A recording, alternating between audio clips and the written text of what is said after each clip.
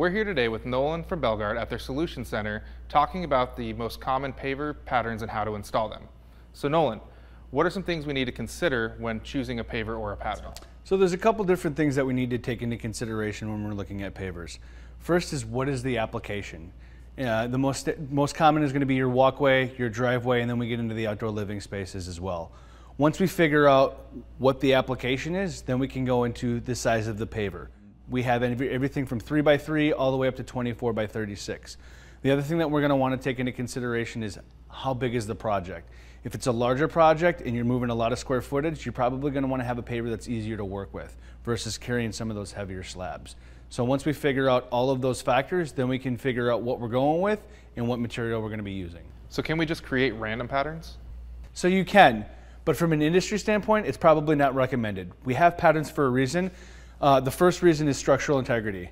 The second is going to be waste. When we start laying randomly, if guys aren't paying attention to what pavers they're using, they're going to run out of one size before they run out of the other. So would it be more difficult to make it look good laying a random pattern?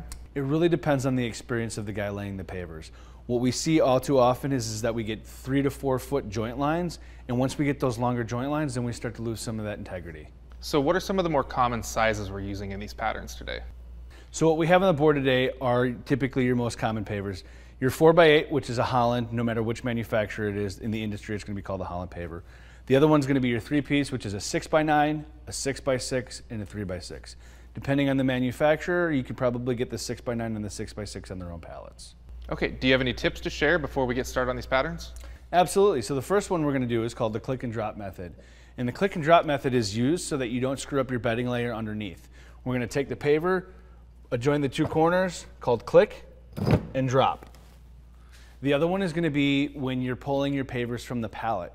You can pull it from the layer, you can pull it from the stack. We don't want contractors pulling from the layer, and the reason that is because each layer has a different color to it. So if you're laying by the layer, then you're going to see a lot of splotchiness. When you pull it from the stack, now you're blending all of those colors together. So pull from the stack, not the layer. The other aspect that we want to talk about is the design. When we get into the outdoor living spaces, if we're designing the outdoor living space to the increments of the paver, meaning the length or the width, then we can design that space so that we reduce all of our cutting. That's some good information. So what's the first pattern we're going to start on today? So the first one that we're going to do is with our Holland paver. This is called a running bond. It is the easiest paver to lay and the most common. What we mean by running bond is that you're going to take your Holland paver and you're going to lay it half bond over the joint above it so that it splits the paver in half.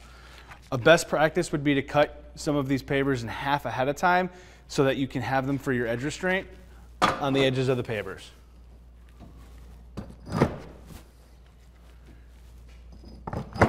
Half bond, splitting the paver in half, and your half block. So what about this one? Is this also a running bond?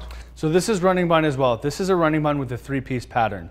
We're essentially doing the same thing. We're just making sure that the joints don't line up over each other. So why don't you go ahead and hand me the square. And the rectangle.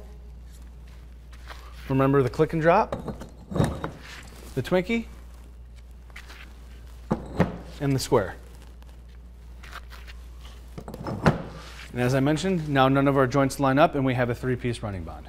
So what's up next here? So this is the Holland and this is our herringbone pattern.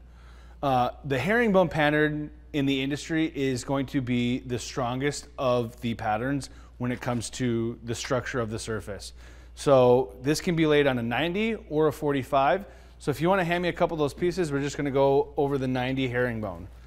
Click and drop. Half piece. Click and drop. Click and drop. And that's your herringbone pattern. So what's this next pattern we're going to work on called? So this one that we're going to be working on is called the K pattern. This is a 2-piece pattern that utilizes a 6x6 and a 6x9. So if you want to hand me 2 of the 6x6s, it's important to note that we're going to be using the 6x6 here when typically in the pattern it's a 6x9, but because of the limitations of the A-frame, this is what we have to work with.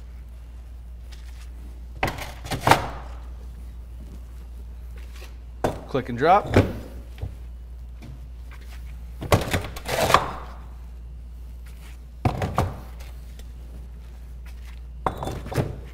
Now this K pattern is actually showing across. We've got 2 vertical and 2 horizontal on both sides.